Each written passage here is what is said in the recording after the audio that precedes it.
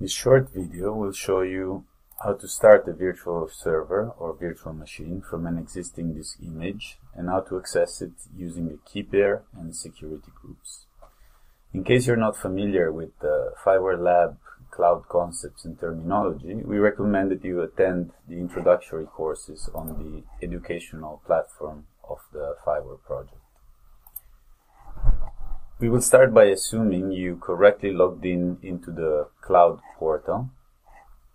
Your administrator should have provided you with login credentials. If not, use the instructions at the FI-WARE website to request an account. Once logged in, a user can see that the interface is organized in several sections, accessible from the menu on the left side. The sections represent the main concepts typically of a compute cloud, plus some FI-WARE specific additions, such as, for instance, blueprints. In this short video, we will concentrate on the plain compute cloud concepts from OpenStack, which is the baseline for FI-WARE Lab. Before creating the VM, we will take a look at some preparation we have done in the security page. The security page is organized in 3 tabs concerning floating IPs, security groups, and user key pairs. A floating IP is a public IP address that can be associated to a virtual server to be accessed remotely. For each floating IP, you can see the actual IP address, the instance it is associated to, in this case, no instance, and the pool of addresses it belongs to. A security group is a set of firewall rules that can be associated to a virtual server to enable or prevent access to specific services and ports. In this case, I prepared some rules that will allow access to the virtual machine we will create to port 80, a web server, port 22 for SSH, and port 8080.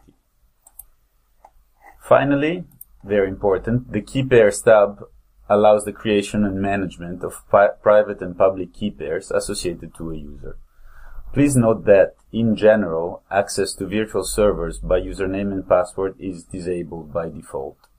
For these reasons, before starting a virtual machine, it is very important that users create their own key pair and save their private key on their personal devices. This will allow them to successfully access the virtual machine they will create. We will now show how to actually create the new virtual machine from an existing image. So the images link shows a list of virtual machine images that are available to the current user. A virtual machine image is a single file which contains a virtual disk that has a bootable operating system installed on it. Virtual machines images come in different formats in terms of containers and disks. Any number of instances of virtual machines can be started from the same image. Each instance is run from a copy of the base image so that runtime changes made by an instance do not change the image it is based on. So in order to start a virtual machine from an image, I will click on the Launch button. This will show up a pop-up window called Launch Instances. I need to select a name for the instance, and we will not use user data. We will choose a flavor. When starting an instance, a set of virtual resources known as flavor must be selected. Flavors define how many virtual CPUs an instance will have, the amount of RAM, and the size of its disks. OpenStack provides a number of predefined flavors, which cloud administrators may edit or modify.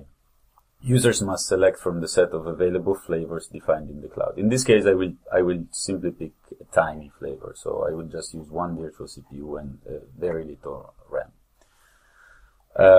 Very important now, remember to choose your private key pair that you must, the key pair that you must have saved on your local machine. I will only start one instance, and also very important, choose the security group that will that will open the ports that we will need.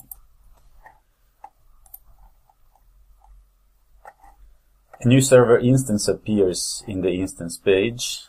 It's being spawned, and when the virtual machine starting process is over, its status will be active and its power state will be running. By clicking on the virtual machine name, we can see some detail, for instance, the specification of the virtual resources, IP addresses, default group, and other information.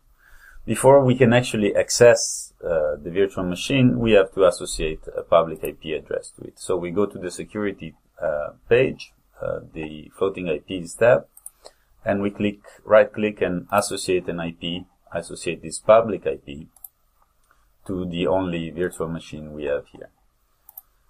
So this IP will be associated to this instance,